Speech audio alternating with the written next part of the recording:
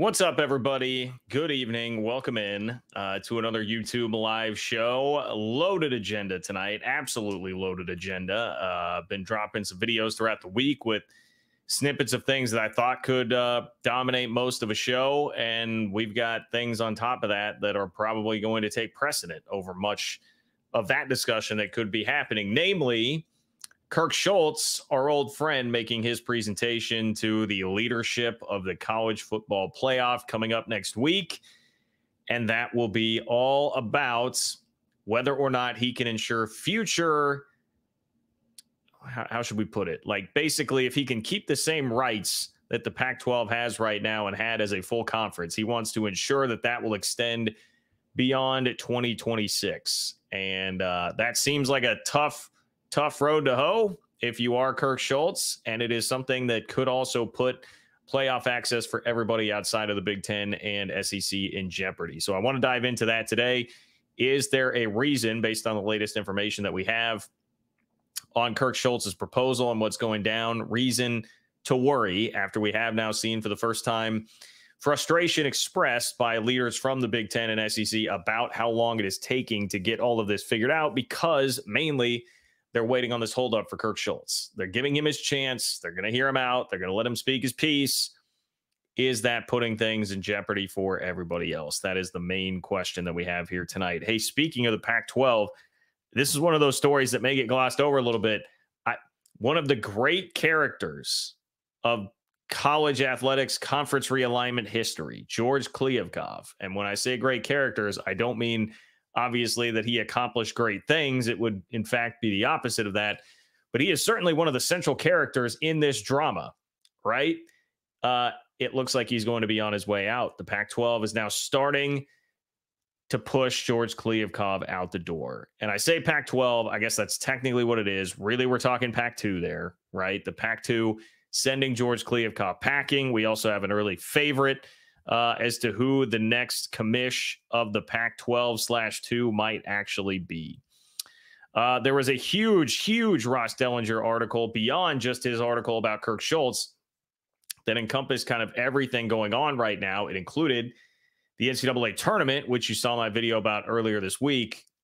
I'm not crazy about where that is going at all, but Brett Yormark is one of those trying to push for expansion to the NCAA tournament. Obviously, there's work going on behind the scenes for the Big Ten to try and extend the college, or expand rather, the college football playoff field eventually, even from 12, going beyond that to 14 or 16. The Big 12 and ACC both commented through their commissioners to Ross Dellinger about their league and where they stand right now, and the viability of those leagues. So I definitely want to chat about that as well. There's just a ton to get into from that story. It was so long and so all-encompassing. We even have an update on SMU, right? I mean, poor SMU that was worried, and rightfully so. They should be worried about getting a full share of college football playoff revenue. It's not going to happen. They won't get a full share, but we do have seemingly some resolution there. It's something else that's expected to be voted on officially soon from the college football playoff leadership. So there's all kinds of stuff going on, man. There is all kinds of stuff going on. Let me see if I'm missing anything. I got the George Kliavkoff, Pac-12 about to fire George Kliavkoff. Hey, the SEC is going to a 9-game schedule. Chris Del Conte let that slip out. Texas Athletic Director Chris Del Conte. I mean, if you've been watching and really paying attention to Greg Pflugar, who I think is as plugged in as anybody right now to what is happening, you could start to draw some conclusions about that. Perhaps that is a little bit more juice to suggest that the SEC may expand at some point. I mean, there's all sorts of conclusions that could be drawn by things that are happening right now. ESPN, it looks like, is going to land the college football playoff rights. Did a video about that earlier this week. So, I mean, there are any number of topics that we can dive into. I'm going to kind of go in the order that they were presented as far as it comes from me. But you guys know, if you've been here before, you can dictate where this show is going. You can help control a lot of the content here. You can do so by clicking the $ below the chat box, attaching a super chat donation to your chat. It will pin it in a separate column for me and ensures that it makes the show. By doing that, you are supporting the work that I'm doing here on this channel to bring you the conference realignment, college football, college basketball content that I do here on a week in, week out basis. from a Big 12 perspective, could not do it without all of your guys' support. So I immensely appreciate all of you who do support. Another very easy way to support the channel that is totally free is just one click. Just one click of the mouse. If you could like the video, that would be great. Also, if you leave a comment underneath the video during or after, agree or disagree in that comment section underneath the video, that helps spike that YouTube algorithm as well. So, hey, love me or hate me, I am all for that as well. Would love to know if you are somebody that's worried at all about Big 12 and ACC college football playoff access in light of everything that is happening. So again, the super chats, leave a donation by clicking the $ below the chat box. That will ensure that you get on the show here tonight. As I said the other day, yes, obviously the money definitely helps. I don't run and hide from that, but also it is difficult for me, and you guys see me stumble the times that I do try and read the regular chat when it really gets rolling. So it can be tough for me. So that's your way to get on the show. That's your way to support the channel. I appreciate all of you very much. And if you are watching after the fact and you want to get on, John-Kurtz-4 on Venmo is the way to do so. You can leave a donation there and leave your question or comment there. And I am realizing I got one left for me just recently. So let me get to it. I believe it was Michael. It was Michael, who is a frequent contributor on Venmo, who gets his questions or comments on the show. Appreciate you, Michael, my friend, as always. Michael says, can't make it if you go live tonight, but here's more for the KTP fund. Let's hope your mark can be persuasive if he needs to save college football. Hashtag Mafia. As always, it's a thumbs down for the Utes. Hashtag Go Cougs. Little thumbs down for the Utes from Michael Goldman there. Michael, I appreciate you, man. Thank you very much. Always appreciate your support of the channel. And yeah, look, Brett Yormark can be very persuasive, which is kind of why I'm a little bit worried about what I'm hearing about the NCAA tournament, right? I don't really want him to be persuasive about expanding the NCAA tournament. I understand the logic there, right? It's the same. We've talked about the Big Ten and Tony Petitti already trying to push to expand the college football playoff from 12 to 14 or 16 because he's got the largest conference out there. More at-large bids is better for the members of his conference, not only financially, but in terms of perception. You've got a lot of fan bases that are very loud and proud, and they're not going to want to go years at a time without making the playoff. So if there are more spots available, more of them can get into the playoff every single year. I think the same kind of concept would apply here potentially to your mark in the NCAA tournament, right? He's looking at it like, dude, I've got a conference full of teams that could be NCAA tournament quality right now, and some of them probably will get left out on the bubble. If we expand the field, I'd be getting everybody in there, giving everybody a shot to get in there and make a run, and that therefore would be better for the Big 12. He's got the strongest basketball product right now. He's going to play that hand as hard as he can. I understand that. But golly, the tournament is just perfect the way that it is right now. It is perfect. We don't need to be messing with it, man. We really don't. But hey, Michael, who is here, by the way. What's up, Michael? I know you left that yesterday, and typically I would be going live on a Wednesday, but, you know, it was Valentine's Day, all right? So I had some Valentine's Day plans, but appreciate you all working with me here. And thank you for being here, Michael. Great to see you. And thank you for your support of the channel, as always. I should remind you once again, Sunday up in the air. We'll see. I'm traveling this weekend, so it's going to depend on when I get back Sunday, and I'm not entirely sure of that yet. But typically, if you are new here to the channel, we're going live on Wednesday and Sunday nights. But yeah, to finish off that thought, I get where your mark is going. He is, however, very persuasive, as you mentioned. I don't know that he has the hand, as persuasive as he might be. I don't know that he has the hand to play a whole heck of a lot of change into the college football model. But I am sure that whatever the hand is, he's going to get the most juice out of it that he possibly can. I do definitely believe that from him. I mean, we've gotten a pretty clear and total picture, I think, of Brett Yormark here at this point. Very good with the big picture stuff. Very good with the marketing stuff. Not as good with like the granular day-to-day managing the conference, things we've seen like the tiebreakers that were kind of a mess. You know, even things like there was some hubbub about moving the media at Big 12 basketball media days. It's not like he's been or not at media days, the Big 12 basketball tournament, rather. It's not like he's been batting 1,000 on everything, but the big picture stuff that really matters, he's excellent with, and that's obviously what the conference really needs. I did see a joke pass by real quick when I glanced over at the chat. I did see a joke pass by about, I'm sure Yormark thinks everything's honky-dory and great right now. I mean, look, I'll get to his quotes to Ross Dellinger, but he did present, a fair, like, hey, we're doing all right. He certainly was not worried. He wasn't coming out with quotes being like, oh, I'm really worried about where this is going. Now, Jim Phillips didn't really with the ACC either, but I would say the Yormark quotes were about in line with what you would expect from the guy.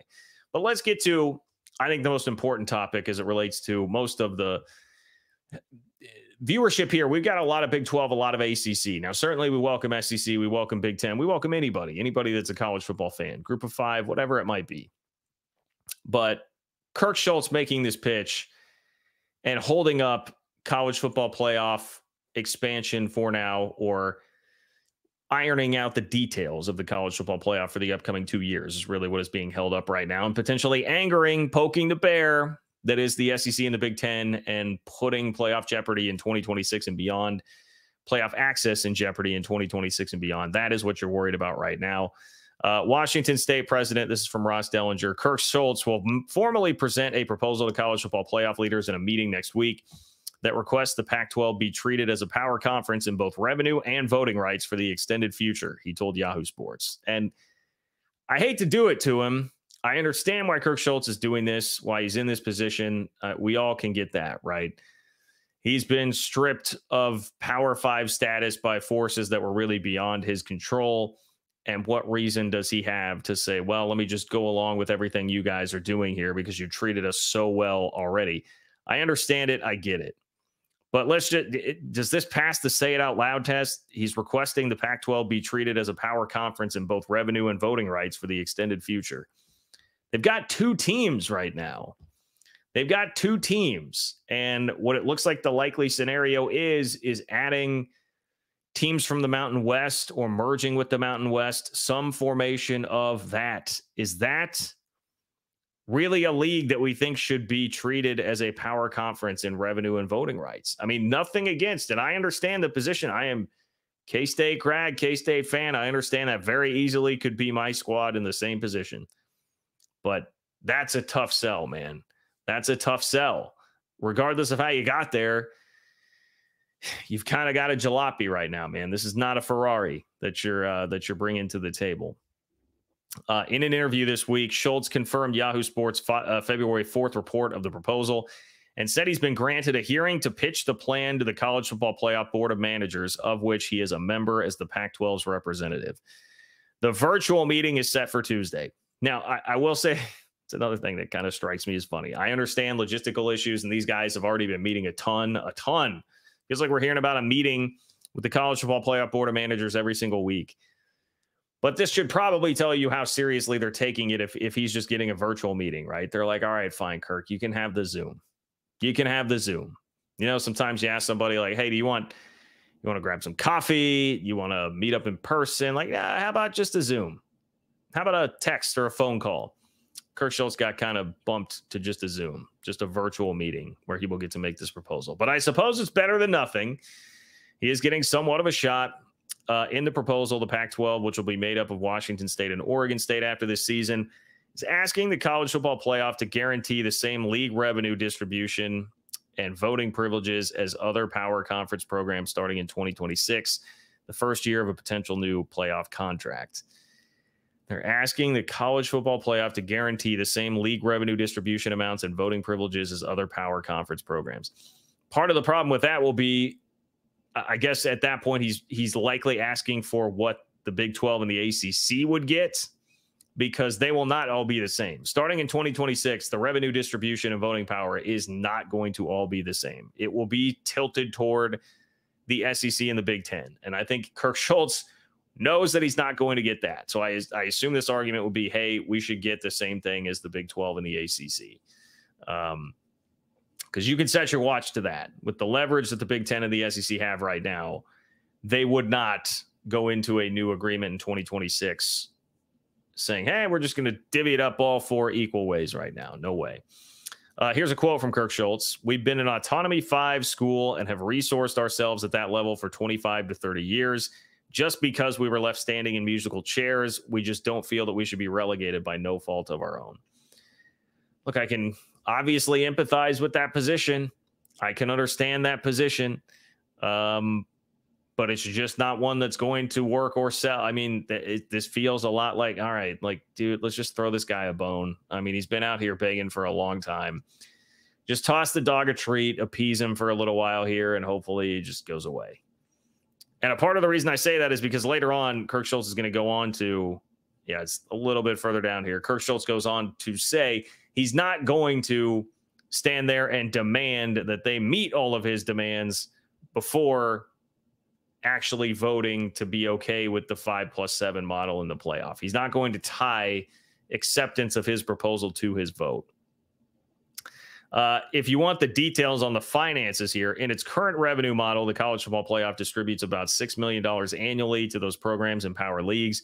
Those in the group of 5 can earn about $1 million in distribution. So that's the difference that he's talking about here, potentially being relegated down to getting a $1 million per year as opposed to $6 million per year. So $5 million per year, when you're fighting for your life and every scrap that you can financially with what they're going to lose in their TV deal, you know, I mean, that's going to matter a lot. Like an AAC team right now, they're getting like it's upper single digits for their TV contract, $7-8 million a year. If you're talking about $5 million, the difference of $5 million extra dollars to come into that's very significant.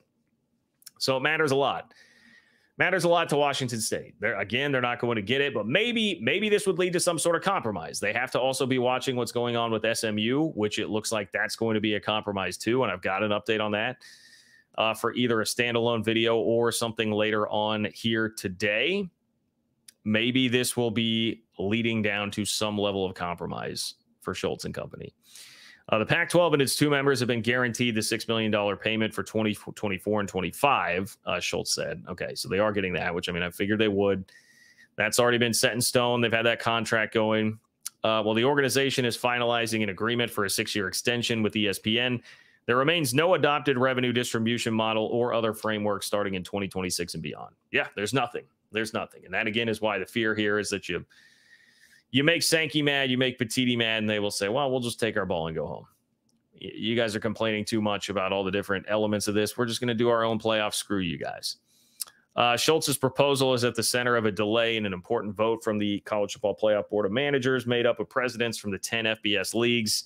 5 weeks ago, at an in-person meeting at the National Championship site in Houston, the Board of Managers was poised to adopt a recommendation from FBS commissioners to move from a 6+6 12-team format to a 5+7 model. Of course, the 5+7 model would be representative of the fact that the Pac-12 is not a real power conference anymore. So you'd have 5 automatic berths, 4 for the Power 4 leagues, 1 outside of that, a group of 5 champion, and everybody else would be at large. Of course, this vote must be unanimous, which is why Schulz has some leverage here.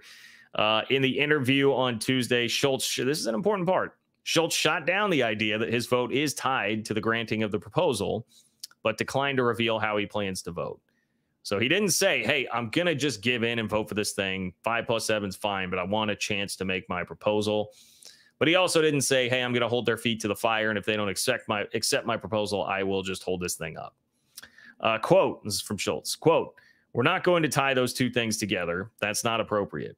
There's been some speculation that the two are tied together. That would be the place where the Pac-12 conference would not be a good colleague for college football by going, we've given you a proposal. You better do exactly as we ask, or there's going to be some penalty. That's not the right stance to take.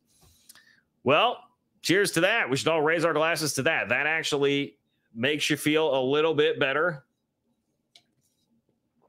If you are a Big 12 or an ACC fan here, that he's not going to, at least according to this, according to his word that he has said to Ross Dellinger, he's not going to be such a hindrance that he would completely hold this thing up and potentially drive the powers that be in the Big Ten and the SEC to be like, no, forget this. We're just going to go do our own thing. They may still do it eventually, but at least this sounds like Kirk Schulz is not going to, when I first heard the story, I could just picture Kirk Schulz based on everything we know about him and rightfully how he's been treated along with Oregon State in this whole deal, you could see him totally standing up and, being the guy standing in the middle of the road while the car's trying to run him over and be like, I'm not moving, and really messing it up for everybody else. But it looks like that's not going to be the case. But still is going to take his shot. He's going to take his chance. Schulz acknowledged that it behooves the Pac-12 to operate under a playoff format that has more at-large spots. This is interesting. I had not actually thought about this. Schulz acknowledged it actually is better for the Pac-12 to operate under a playoff format that has more at-large spots because of a policy change that commissioners adopted at a meeting in November. And that change would be that a conference has to have at least 8 members to qualify for an automatic spot. So, yeah, look, they're saying, buddy, Kirk, you can't get an automatic spot anyway. Why would you be holding up this 5+7 thing? You are not going to be in a league the next 2 years that would actually qualify because you won't have 8 members. So you can't get one of these 6 automatic bids. Like, what are we really doing here? You're going to need to get an at-large bid. The policy was deemed as a commissioner's issue and did not need unanimous approval from the Board of Managers. Quote, if you look ahead, clearly more at-large bids are going to be advantageous to the Pac-12, given that we no longer have status as an automatic qualifier. In the long run, that's where we need to be. No doubt in our minds that if you look at what's best for our schools, the 5+7 and more at-large spots is clearly going to be better for the Pac-12. I get why they're doing it, but also a little bit funny that it continues to be referred to as the Pac-12. It's really not the Pac-12 at this point. After presenting his proposal, Schulz is expecting a vote to transpire Tuesday in a video call with the Board of Managers. If the proposal is granted, it has received pushback. The college football playoff can nullify the carve-out if the Pac-12 dissolves or if Washington State or Oregon State join another league. All right, so Schulz is saying, look, if you guys accept it, if this thing blows up, if we go to the Mountain West, you can just drop it. Forget about the whole thing. Don't worry about it. Now, I would wonder about the semantics there if it's like the reverse merger kind of thing that's been talked about with the Mountain West, like how, that there probably would be some semantics that could come into play there. Schulz and those at Oregon State are in the process of formulating a future plan to both protect the brand of the Pac-12 and potentially rebuild the league. The league made news on Tuesday. Breaking news. I told you guys this earlier on, but the league made news on Tuesday when it began to formally separate from Commissioner George Kliavkoff by notifying the 10 outgoing Pac-12 schools of a transition in leadership. The transition is expected to be executed at a Pac-12 board meeting Friday. The Pac-12 board now only consists of Washington State and Oregon State. Friday, boy, we could be sitting here talking about the last day. This could be the last full day for George Kliavkoff and his reign as commissioner of the Pac-12. The two schools and Kliavkoff have agreed to a negotiated settlement to part ways, and Deputy Commissioner Teresa Gould is being targeted as his replacement, sources told Yahoo Sports. The Pac-12 retains a spot on both the College Football Playoff Management Committee and College Football Playoff Board of Managers until the end of the College Football Playoff's current contract through 2025. I'm going to look up Teresa Gould here real quick. See what Teresa Gould's background is. Joined the Pac-12 in August of 2018. More than 3 decades of experience across a variety of successful roles in D1 college athletics. She's also been a television and media executive. That seems good. Oversees management of the Pac-12's women's basketball and Olympic sports, oversight of championship events, compliance, governance, student-athlete engagement. She came from UC Davis, was the interim athletics director there at one point in time. Also worked in the athletic department at Cal. So, all right, from Berkeley. Seems like a decent enough background. Seems like a decent enough background there. But there's your update. I would say generally I took from that, if you are a Big 12 fan, if you are an ACC fan, I found that to be fairly positive because it seems like Kirk Schulz is in reasonable mode, like reasonable enough. When he's saying, look, they're not going to have to approve this or else for me to vote for this thing. I'm not doing that, but I am going to stand up for ourselves and take our shot and make our case here. I am pleasantly surprised that it appears Schulz is going to be reasonable. I pictured him as a guy that certainly has nothing to lose. He could just be, that like the Ben Affleck meme that was going around of like him with the cigarette where he just looks incredibly disheveled. Like, based on everything that's happened, you could understandably see that being Kirk Schulz and just being like, to hell with conforming to anything. I don't have to. And that's where you just start to get nervous. Like I mentioned a couple shows ago, that Sankey and Petiti will just thumb their nose at everybody. But it seems like Kirk is going to be a good enough soldier here if he sticks to his word. So I would say that is a positive development. That is a positive development, what we're seeing from this Ross Dellinger story. Let's see. Michael, hopping back into some super chats here real quick as we transition. If you want to hop in on the action tonight, click the $ below the chat box to leave a donation with your chat. Makes it a super chat, puts it in a separate column for me. That is the way you can guarantee that you get on the show tonight and support the work that I'm doing to bring you this college football, college basketball, conference realignment content, all with a Big 12 spin on things here on this channel. Also, if you could like the video, I'd appreciate that. Totally free, easy way to support. And leave a comment in the comment section of the video right underneath. All of that stuff really does help as well. Love me, hate me, agree, disagree. Any of that is awesome. Let me know what you think about everything we're chatting about on the show tonight. And John-Kurtz-4 on Venmo, if you'd like to leave a question or comment there with your donation, it will make it on the next show. So even if you're not watching this live, you can still be a part of things.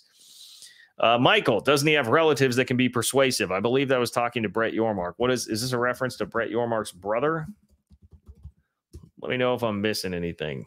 Michael Yormark, business and sports entertainment executive. He is the president and chief of branding and strategy at Rock Nation Sports, former president and CEO of Sunrise Sports and Entertainment of the Florida Panthers organization. Man, I didn't realize they were like both at Rock Nation then, I guess, before Brett Yormark came over to the Big 12.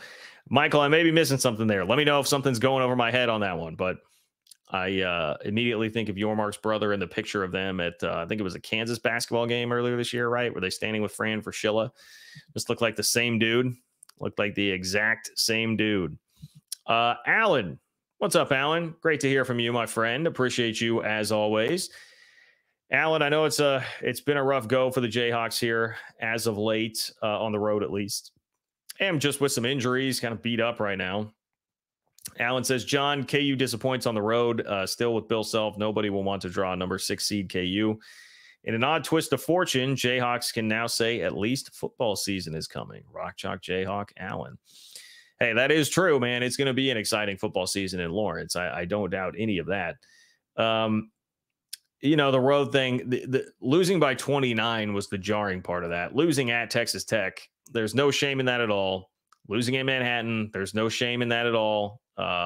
There's only been one Big 12 team to beat K-State at home this year, that being Oklahoma, when K-State did admittedly really lay an egg there. Like, these are not, you know, Iowa State losing in Ames, of course, is not embarrassing at all this year. But Kansas, you know, for a while had somewhat of an invincibility even when playing on the road. That's kind of changed the last few years. They continue to protect home court.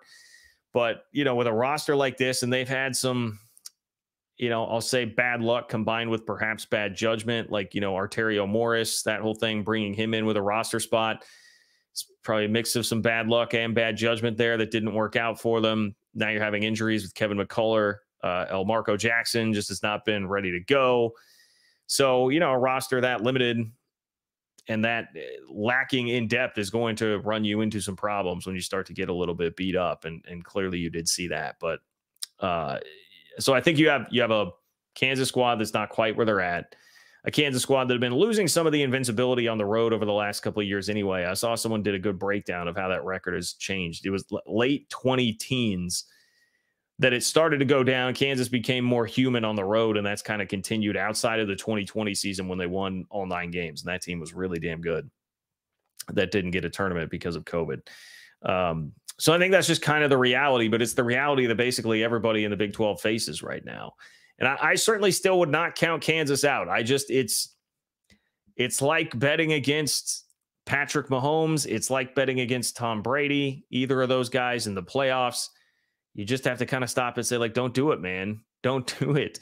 Do not bet against those guys. I have a hard time still saying, hey, Big 12 title race is going to be Houston, Iowa State, and Baylor, and just leaving Kansas out of that conversation. I suppose Texas Tech could come in and say, hey, we should be in there too. I think they've got a really tough schedule coming up, but, you know, we'll see. But I certainly hesitate to count Kansas out.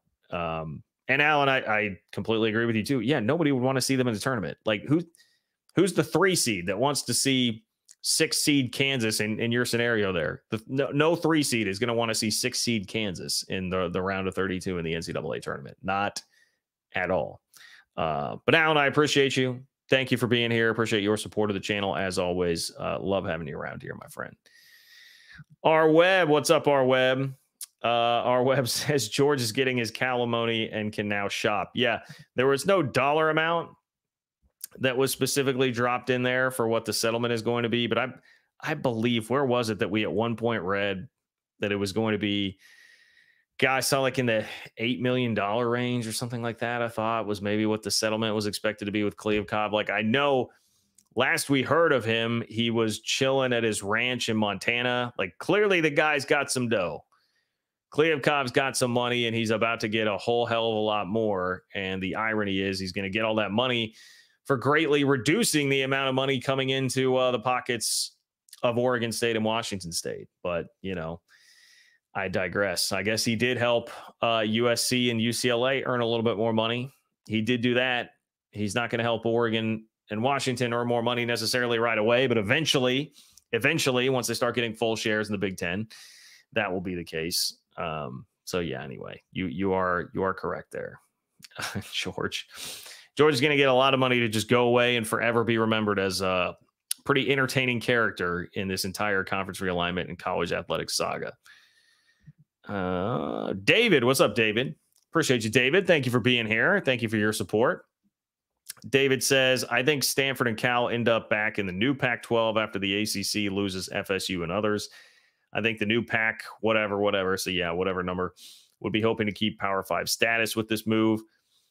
The talk of that I've seen came from that John Wilner story a couple of weeks ago, and we did discuss it here on the channel where he kind of did his writing from the future. This is how things worked out. This is how it happened. And eventually things wound around toward the problem with that is it includes his scenario anyway, a Super League being created. And the Super League was created with the Big Ten and the SEC. And then everybody else reformed in like geographic conferences that made sense. And obviously the only problem with that is like, well, you're getting left out of the big time. Like, yes, there would be a new Pac-12, but you are getting left out of the big leagues and we would have a complete split.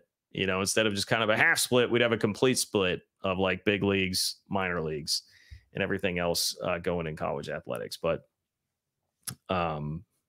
yeah, I mean, I guess, and maybe I'm missing a theory here. I know there have been references to like a Frankenstein conference being created, but that's more in the vein of the ACC that I know that could still be on the table as opposed to just all those schools getting away and joining the Big Ten or the SEC.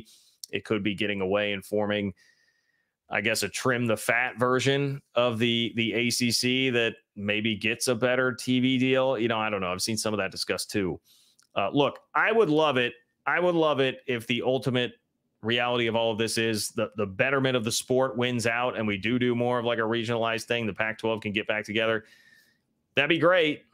But I don't see it happening. And maybe it's just ACC implodes. I guess what you're saying here is I'm talking this all through in my head. ACC implodes. Oregon State and Washington State maybe take some schools from the Mountain West, cream of the crop there, and then Cal and Stanford come back because the ACC is imploded. Like, okay, I was making that a little bit too complicated. I can see, I suppose, where you're going with that. I don't know that it's necessarily for a plan of that. I think it's just like a fight for survival here in the moment, like a plan to just try and keep whatever it is that you can for whatever that's going to look like in the future. But you're right. I suppose under the right circumstances, the ACC blowing up that could turn Cal and Stanford back around there. So yeah, fair thought, David. Fair thought. Even if it took me staggering around to get to that a little while. Appreciate you, David. Thank you. Alpha Cat. What's up, Alpha Cat? Looking at standings and schedule, Iowa State is my pick to win the title. I mean, it's as good a pick as any right now. There's no doubt about that. You know, the Clones, is it Houston this weekend? No, next weekend. So Texas Tech at home, tricky game, but they should definitely be the favorite at home. Hard to beat them there. Going to Houston, that's tough. West Virginia and Oklahoma at home. I mean, back-to-back home games at UCF, at K-State, BYU at home. Yeah, that's manageable. That's very manageable. They've got 4 of the last 7 at home. So it's a 4-3 split favoring them at home. Toughest home games, BYU and Oklahoma. I mean, those are definitely manageable. The road trip to Houston will be really difficult. The rest of the Big 12 better be rooting like hell for Houston in that game if they want Iowa State to not win this thing. But yeah, Iowa State's a pretty complete team, and they look really good right now. By complete, they play good offense and defense. I think there's every reason to believe that Iowa State can be in it. Let me see what Houston has left. So I can do that rather quickly here. Boy, that FPI on ESPN, I had like an 86% chance for a Houston win in that game. Houston still has. They got Texas at home. Yeah. Iowa State at home. They got to go to Baylor, and they have Kansas at home. Yeah. I mean, that's tough. Cincinnati, Oklahoma, and UCF in there as well. They've got 4 home games, 3 road games, so still have kind of that home advantageous split. Oklahoma and UCF on the road. Certainly not easy, but that's doable. Yeah, maybe a slight edge to the Cyclones with that schedule. Let me see what Baylor's got. Baylor's got, they have to go to BYU. They've got to go to Texas Tech. They've got to go to TCU and to West Virginia. So they've got more road than home. And then their home games are Houston, Kansas, and Texas. Yeah, they've still got Houston and Kansas coming in. Yeah, I would say Iowa State probably, I'd give slight edge to Iowa State there in terms of the schedules that they have left. So yeah, I wouldn't fight you too much on that, Alpha Cat. I really wouldn't right now. Appreciate you, Alpha Cat. And I appreciate you, Nate. Thank you for being here. Nate says, are K-State fans mad that the Texas game, that the Monday game versus Texas has been moved to ESPN2 to make way for Houston versus Iowa State on Big Monday? I got to be honest, man, I have not heard a single word about it. I really have not. I have not heard anybody complaining about it. But also the K-State season's in kind of a weird spot where like they're off midweek this week. So, and then the last game they played was Saturday at 9:00 at night, like weird start time, late game. So it was just, I didn't feel as much excitement and buzz because of the start time at BYU. Then they got way down in that game and it was late at night. So I think a lot of people kind of tuned it out. They have a furious comeback going straight into the Chiefs Super Bowl. And then, subsequent stuff that's happened in Kansas City and then not playing a game this week. They're just, it's kind of a lull. There's been kind of a lull, I would say, with the fan base and everybody around it, media, et cetera, with the team right now, which is not really totally their fault. It's just kind of the way that the schedule worked out and so much overlap between Chiefs and K-State fans. So no, I haven't. And like, if you ask me, like, am I mad about it? I mean, look, it makes sense, dude. Like Houston and Iowa State, everyone's going to want to watch that game. So yeah, I wouldn't really begrudge that very much. So yeah, anyway, appreciate you, Nate. Thank you for being here. If you guys want to join the chat tonight, click the $ below the chat box in order to do so and create a super chat. You can be a part of things here. Somebody asked earlier, is Brett Yormark, speculated earlier that Brett Yormark would be saying, hey, everything's great, totally rosy outlook for the future of the Big 12.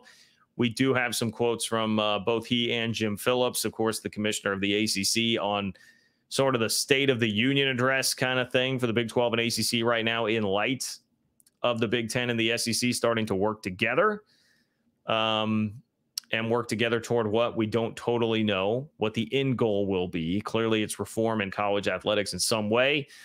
But a lot of people, myself included, are a little leery of that, have some worry about where that might be going, where that might be headed.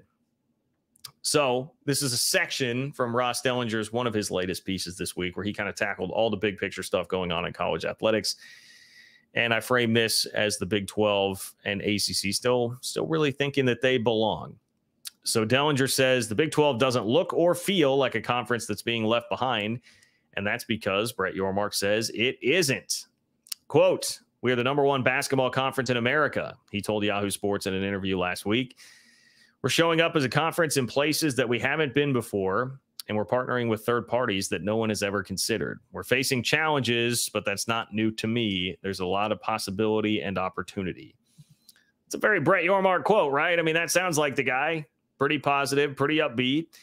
One quick acknowledgement of challenges being there, but saying like, hey, that's what I do. That's what I do, man. I take down challenges. Very, very confident. And Yormark certainly was with that quote.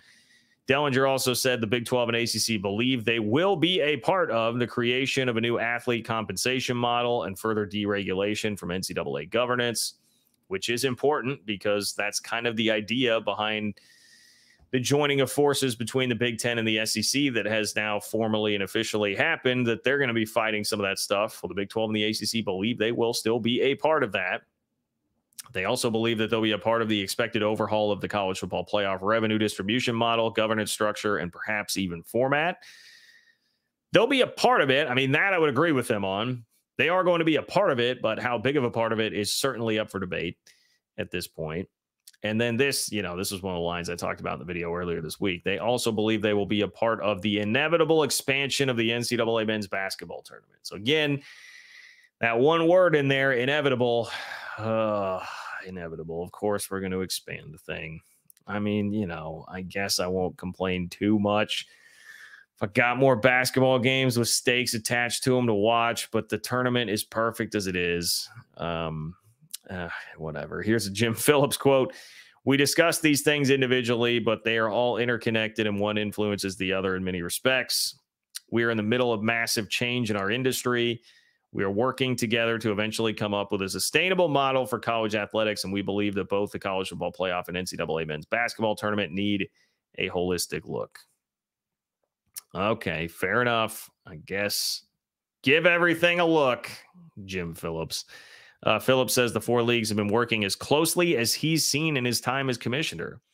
That's why the SEC and Big Ten's announcement to create a joint advisory board led to a question from many within the industry. Oh, we even get a Mike Oresco quote in here. I forgot about this. Quote, I was a little surprised that the ACC and Big 12 weren't included. That's typically been the MO, said American Athletic Conference Commissioner Mike Oresco.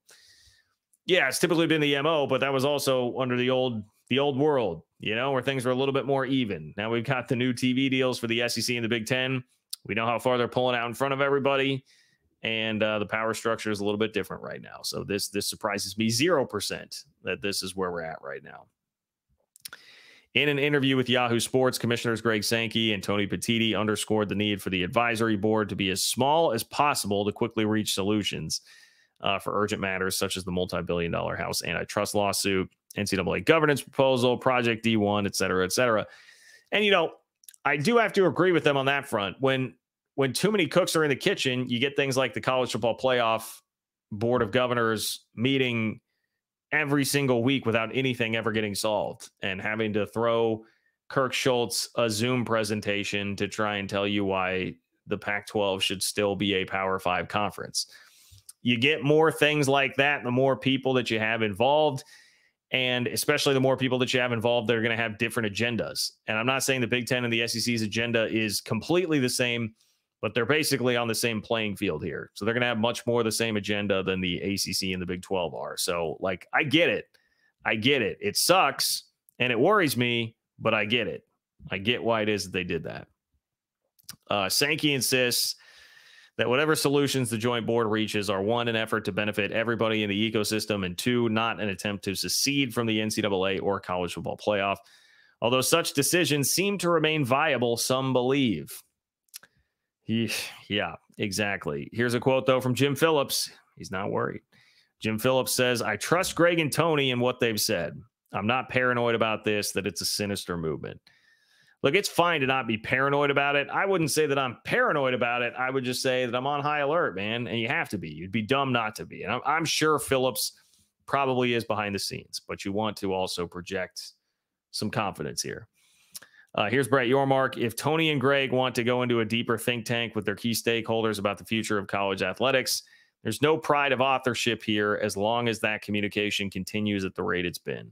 I really don't think about this as an opportunity for them to move in a different direction. That's Brett Yormark. Brett Yormark really doesn't think about this as an opportunity for them to move in a different direction and say, hey, look, as long as the communication keeps up with us, I'm cool with it. So there's your Brett Yormark State of the Union on where things are at right now. Brett Yormark not terribly worried, at least in terms of what he is saying. Same with Jim Phillips. But to be honest, you can just look at these quotes, I think, and what else are they going to say? What else are they going to say? Hey, we're at a definite strategic disadvantage. We've got to kind of be worried about this because of the position that we're in. We're never going to feel totally safe. You can't really do that. Last line that Dellinger had here in this section. Leaders from the ACC and Big 12 believe they pack enough of a resume punch, often perhaps even on the football field, to represent a voice on impending change. You know, they probably do to represent a voice, but it's not going to be as powerful of a voice. And I think clearly we all understand where that's going. They will have a voice. It will not be as powerful as it used to be, relatively speaking. It's going to be tilted in advantage of the other two conferences. Okay, let's hop back into a couple of super chats here. If you want to join the show tonight, click the $ below the chat box. In order to do so, it will pin your question or comment in a separate column for me. And you'll be supporting the work that I'm doing here on this channel to bring you conference realignment, college football, college basketball content from a Big 12 angle here on this channel regularly. Appreciate all of you. If you could like the video, I would really appreciate that as well. Leave a comment in the comment section of the video underneath. All that stuff really helps. Here is Jamie. What's up, Jamie? Great to see you. Appreciate you as always. Jamie says it's going to be awful for all of college football if a 12-team or 16-team playoff is made up of 90% Big 10 or SEC schools. Hopefully, Brett Yormark stands up for the Big 12 and makes this as fair as he can for everyone. I guess I should have put that comment up on the screen because it came after the donation there in the super chat. But yeah, look, I mean, I'm all for Brett Yormark standing up for the Big 12 as much as he can. I guess it's just like, how much can you stand up? You know, what cards do you really have to play? I know he's riding the basketball thing hard right now, which makes total sense, even if I'm not crazy about the idea of expanding the NCAA tournament. So maybe that's really what it is. Brett Yormark flexing that muscle as much as he possibly can here at the moment and riding that for all it's worth. He's definitely not a guy that's going to just bow down, right? I mean, we know that. Like, that was always the perception of the Big 12, whether it was Bob Bowlesby, whether it was Dan Beebe, that it was kind of a league that would just, you know, just take it and not stand up for itself enough. Brett Yormark is not that guy at all. We've seen that time and again. And even those quotes, you know, there's enough bravado in those kind of coach speak sort of quotes that Brett Yormark kind of has to put out there at this point that, you know, that's not what he's going to do. I'm confident in that. But you also do have to, you are towing somewhat of a line in this day and age, back to the original main topic of the video where we're talking about like, hey, you got to be a little bit careful with not poking the bear too much with Sankey and Petiti, because they can ultimately determine your fate when it comes down to what happens with the playoff and therefore like your real viability within the sport. So it's probably a little bit different than where the calculus would have been before, when you know, hey, the rest of this contract with the playoff, everybody's got the same voting rights or whatever. You can take more stands like what Kirk Schulz is trying to do right now. You've got to really understand what you're doing politically with the politics and the inner workings of everything happening with the playoff and the Power 5 leagues or Power 4 leagues, whatever you want to call it at this point. You gotta have a good understanding of what you're doing. Yormark seems really savvy, so I'm not terribly worried about that. But I do think it's more complicated than it used to be, which is an unfortunate reality of the situation staring everybody in the face. But thank you, Jamie. Appreciate you, as do I appreciate Browns and Beers. What's up, Browns and Beers? Great to see you.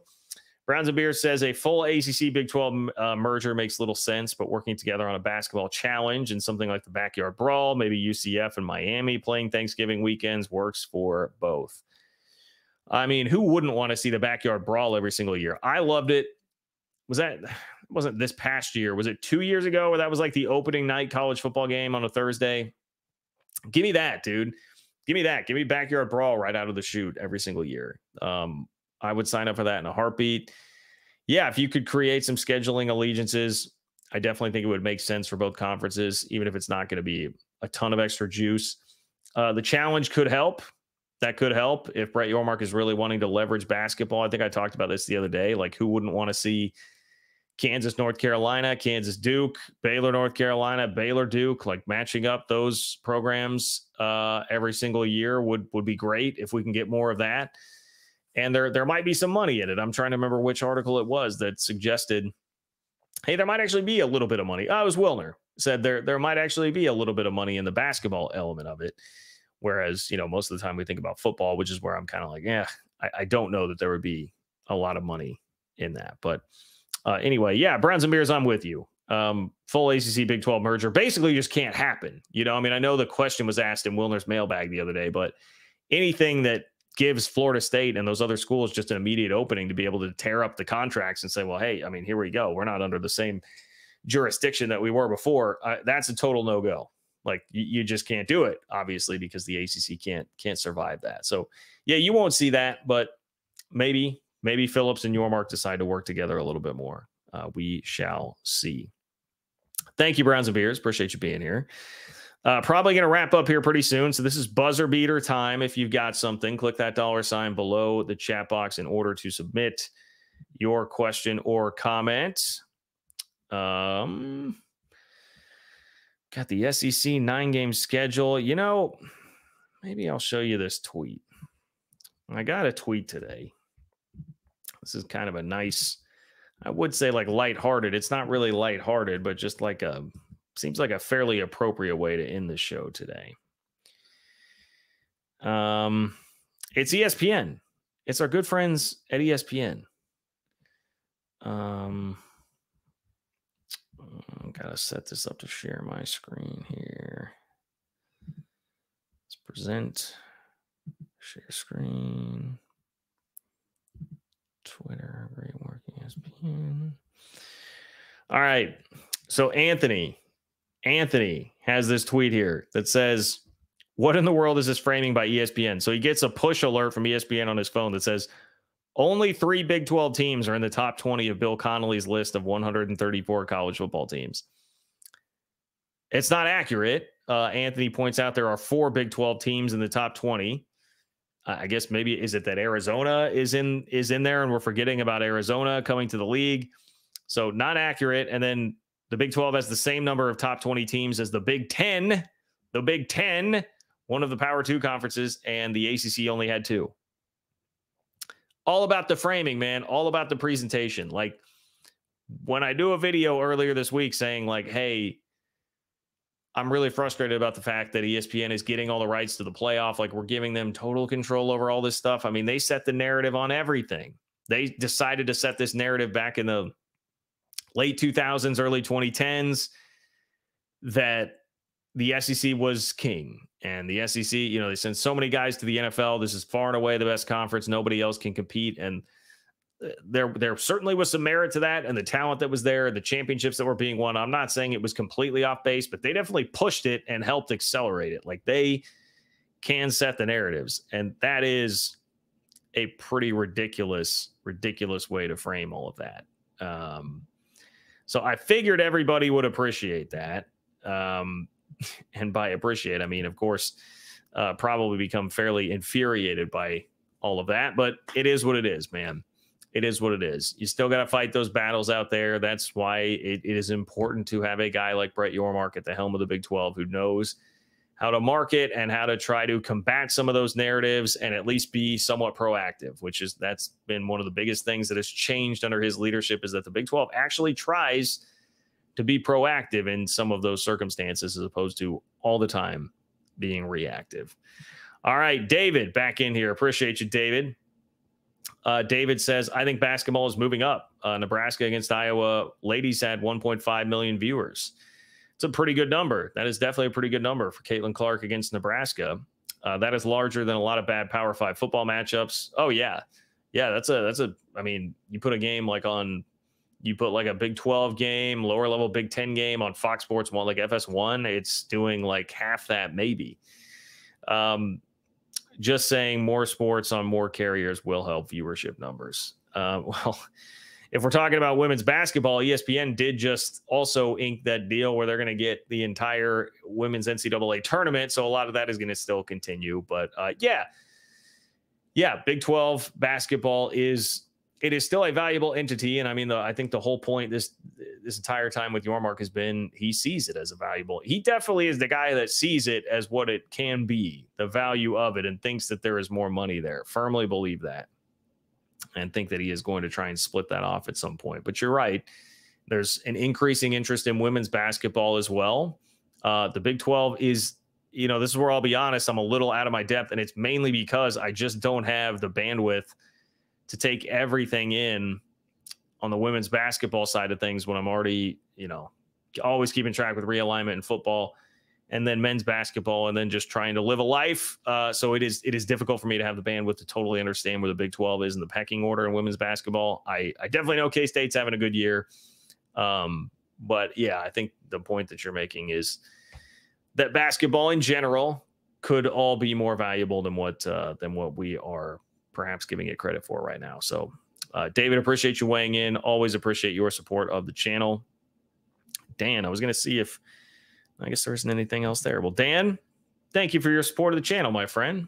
Dan chipping in, no question or comment attached. It doesn't look like I missed anything, Dan, but hey, I appreciate you, man.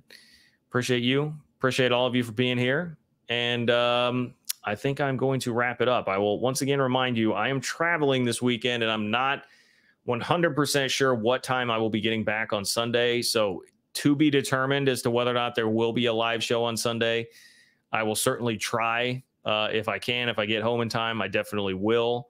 But we'll see. I'll try to keep you updated. Try to use that the function where you can leave a message on actual YouTube. Part of the problem, though, is I don't think I can do that on my phone. I always feel like I have to do it anyway. Figure something out. If I'm not live on Sunday, I will definitely try to give you a live show on Monday. Although, K-State's playing on Monday. Well, we'll see. We'll see. It's all a little up in the air right now. My schedule is going to be a little different the next couple of days. So stay with me. You guys know, like I feel like about as consistent as anybody out there. So I'll do what I can to keep getting you guys content, and should see some more content between now and the weekend as well. Anyway, I've got some stuff loaded up and ready to go already for you anyway. So with that, please, if you could like the video on your way out, I would really appreciate that. That always helps. If you leave a question or comment in the comment section of the video underneath, that is also great. How you feeling about this Kirk Schulz thing? You feel okay? If you're a Big 12 or an ACC fan, let me know in the comment section. That's another easy way to support the channel. If you do that, spread the word, man. Word of mouth. Tell people about the channel. Let your friends and family know. Social media, X, Twitter, Instagram, Facebook, wherever it is that you're on social media, let your friends and family know. Let's continue to push this thing close to 20K, man. We are almost there. Appreciate all of you guys immensely. Enjoy the rest of your week. Oh, Nate popping in here.